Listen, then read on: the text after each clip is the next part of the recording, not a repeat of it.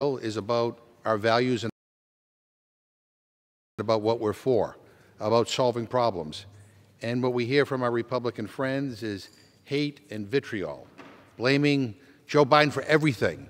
It's a cloudy day out. It's Joe Biden's fault. I mean, everything.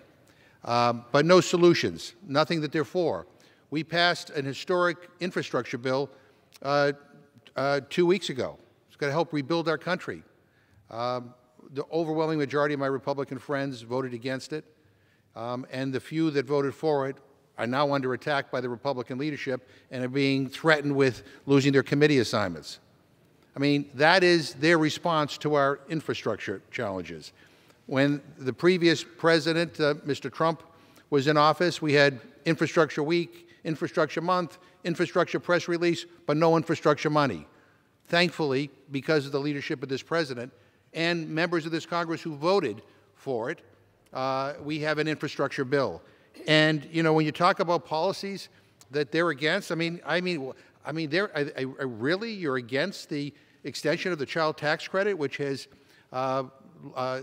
decreased child poverty by almost 30%?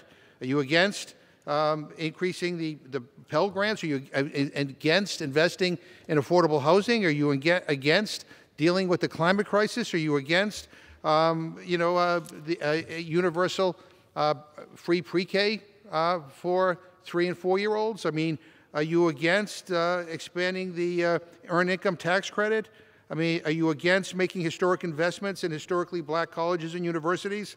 I mean, I can go on and on and on, but these are the things we're for. What you hear from the other side is what they're against. I think the American people think it's more important for us to tell them what we are for.